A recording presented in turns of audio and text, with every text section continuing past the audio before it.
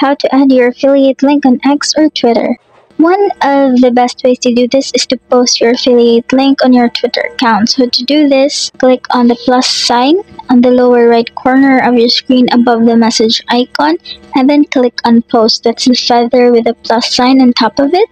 And then here you just have to make sure that you're going to add an interesting or intriguing heading that will pique the interest of your audience. After doing that, you just have to copy and paste the link from your store or the product that you are trying to affiliate with. Also take note that the link are automatically shortened when you post it here, and you will also see that it automatically creates a thumbnail or the attachment profile for the link that you will put. After that, make sure to adhere to X or Twitter guidelines by putting hashtags that what you're making is for affiliate marketing, as this is important for transparency.